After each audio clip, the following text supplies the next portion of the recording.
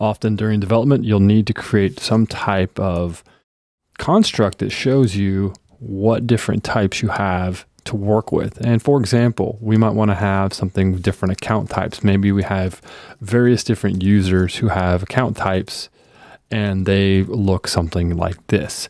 So we have one that's a bronze account type, we have a silver account type, there's a gold, and there's a platinum.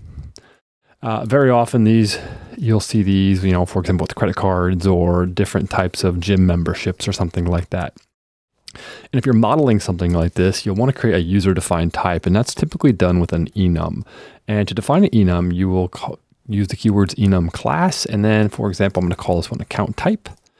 And then by default, inside of enums, you give the names of the types, which is your user-defined type. You uppercase them. So we'll say bronze, and then they're separated by commas. So silver, gold, platinum. And then if I want to use the account types, which we'll get rid of this now, I can just say account type dot gold. And now I have an instance of gold, so I can start representing something like that. So if I were to print line this, and these are very useful inside of various different if statements and conditional clauses and so forth. So we can see gold there. Now, this is something in Kotlin about anytime you're interacting with an application, a lot of times you'll be talking to a API and perhaps you get a value down that's gold like that from an API. And so you need to create an account type off of that. And to do that, you can use the account type .value of, and then perhaps you would say, so let's say we had a string that was given to us from an input somewhere, maybe an API, and we'll call this, account type from API, and then we'll just call it gold. And if we want to turn this gold right here into an actual account type, then we'll say account type. We'll see value of, and we'll say account type from API. Now, if we run this, we're going to run this here, and we'll see that, well, that didn't work. There's no enum constant by the name of account type .gold, but we do see one here. So what's going on here? Well, the reason is because this is an uppercase value. So we can just say here to uppercase. And if we run this again, we'll see that it runs and compiles just fine.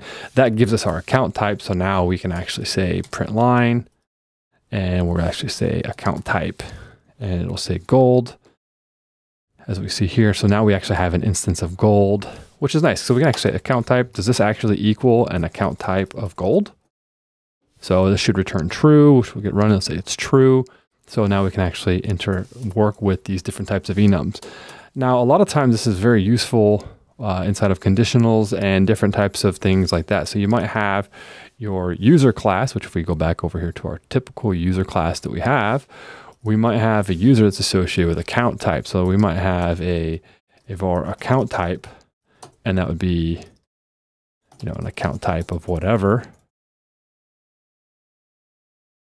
And we might want to default it to account type .bronze. Maybe that's what it defaults to.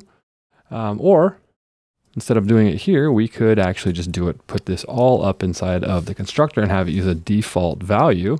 So account type, and we don't need that. We can say account type equals, we do need that, excuse me.